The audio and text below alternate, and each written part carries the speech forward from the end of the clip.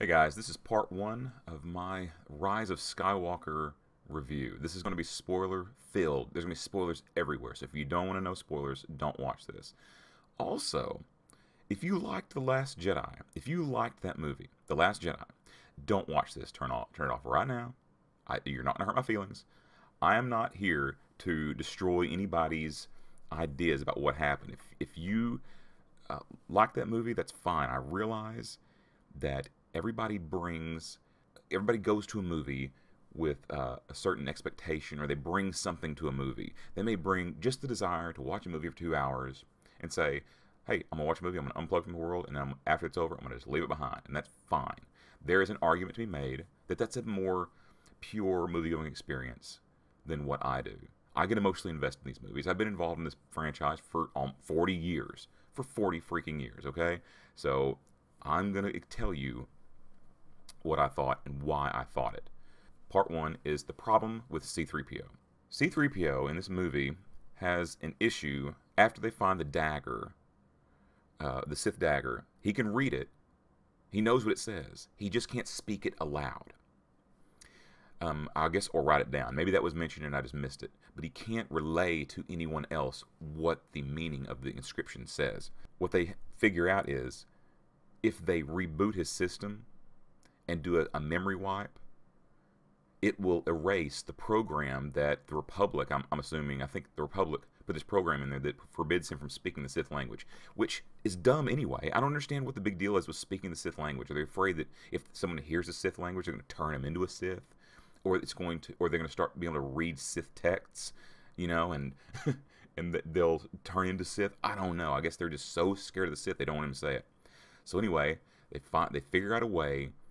Everybody seems to know somebody that can do it, and they take him to this guy, and little short dude, and he basically wipes his memory, which takes away that program that prevents him from speaking or writing the Sith language, but he can still translate things.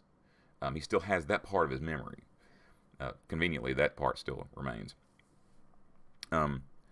So there's a scene where it's supposed to be emotional, and I'm sure you've seen it in the trailers. What are you doing there, 3PO? Taking one last look, sir, at my friends. This is the scene where he's getting ready to be mind wiped, and it's like someone you've known for 40 years suddenly has amnesia and they don't know you. Okay, I can't speak to that, but I can imagine how horrible that would be. To say, hi, I'm C-3PO, human cyborg relations. Who are you? Okay, there's nothing there to him. What makes him C-3PO is gone. He's just a droid now. He looks like C-3PO, but there's lots of droids that look like C-3PO. There's only one C-3PO. And I know people give C-3PO a lot of grief, but man, C-3PO has really come through in pinches in this saga. Okay? I mean, I know everybody's like, oh, get out of Golden Rod or whatever, but when they need him, he's really handy. And he's been there forever. I mean, come on. So, okay, so back to this moment where he's being mind wiped. He's like, Poe goes, what are you doing there, C-3PO? Because he's just standing there. He goes, taking one last look at my friends. And that is like the last thing he's going to say before he, in effect, dies a mechanical death, basically, a memory death. And there's a sacrifice to translate the Sith thing that they think is really important. He has to sacrifice himself, and he does it. He doesn't want to do it at first, but then he finally does and realizes, I have to do this for the greater good. He mind wipes and memory wipes. I'm sorry. And he comes back on. He translates it. And it's like, he's just gone. There's no more C-3PO. But there was a little bitty thing they sprinkled in right before he did that. He goes, well, can't R2-D2 just restore your memory? He's been with you forever. He goes, oh, please. R2-D2's memory systems are highly unreliable. Well, I've never thought that at all. I thought it was pretty daggum reliable.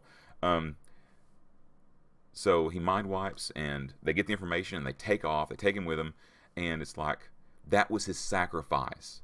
He is sacrificing his identity, who he is. It's supposed to be one of those gut-wrenching things where it affects you. It's like every time you see C-3PO, you think that's the way he ends up. C-3PO doesn't even make it to the end of the saga, intact mentally. You know, he has to sacrifice his mind, his memories of everything that's happened, his friendships. That's where your friendships live, in your memories. He sacrificed all that for the greater good. And it's a sacrifice. But guess what? He just gets his memory back about 20 minutes later. He's missed out on maybe 30 minutes of real-time life in the movie. They totally take away his sacrifice. He's like, "Oh, I'm back. What did I'm going on a mission with, Miss Ray." It's like, no, we already done that. So, oh, really? What happened? It's like, it's turned into a joke. It's turned into a freaking joke. This movie is 2 days old. It's 2 days old, guys. This movie is going to be 10 years old one day. It's going to be 20 years old one day. And every time you watch this and you watch that scene where they're wiping his mind, you're going to go, "Oh, yeah, that doesn't really matter because he's going to get a memory back about 20 minutes. So this really has no emotional impact anymore." This is the end of the saga. This is where consequences really have to start being applied. And they totally took that away from him. Or Titanic. Imagine if at the end, Jack's falling down in the water and Rose is watching him sink into the never-ending cold abyss of the earth. You know, she's... and all of a sudden he jumps back up and lands on the thing and goes, "Ah, I'm back." There's another piece of wood over there, and he's able to grab onto it and get back up there. He's, "Hey, I made it. I found another piece of wood." It takes away his sacrifice for someone he loves. That's noble. You totally rob him of that. You know, and people may say, "Well, yeah, but he still makes a sacrifice." Yeah, but in the end, when people will say, C-3PO walks back up to him and says, "Hey, everybody, I'm back. I got my memories back. R2, restore my memory." You go, "Hey, way to go. All right, C-3PO. Appreciate it. You know, good job out there." It's like, no. When they walk by him and go, "Oh, yeah, there's C-3PO. That's the droid that really helped us out.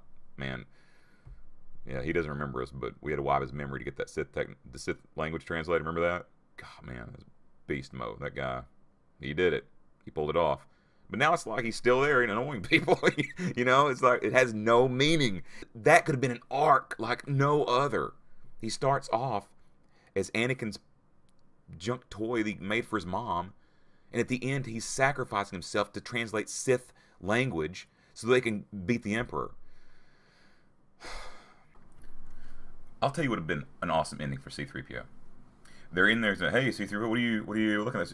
Saying one last look, taking one last look at my friends. And all of a sudden, they do the mind wipe. He comes back up, translates it, but he's still connected with the wires, and he can make the translation. But if he disconnects from those wires, it's all gone. He shuts down. Everything's gone. All his languages, everything. Okay, and they have to leave him there with that guy. You know, he says, "I'll take care of him." You know, if you take it, he's going to be worthless. It's just a hunk of junk. He won't work anymore. It'll fry every system he has. And you can take his skeleton. You can take his outside within the golden. You take his face with you just as a trinket. But I'll keep him here running, and I'll, take care of him. And they have to leave, and they say goodbye to these people, and he doesn't remember him. And they're looking at him going, "Well, we got to go." And they walk out and leave him there. And that's where his story ends. From Anakin's house on Tatooine, Anakin's little trinket thing he's working on, to that end. That's an arc, guys. That is an arc for a character. Throughout the entire saga, all the things he's done led him to that room. And they're having to walk away, looking back at him, and he's got to stay there. They can't take him with them. That's an arc. That would have been epic, an epic ending of C-3PO. Dude, you robbed him. Now, what's his ending now? How did his character arc at the very end of Rise of Skywalker? You probably don't even remember because it's just, who cares? He's there. But man, if you watch that movie, you go, dude, they had to leave him there. That's sad. That is truly sad.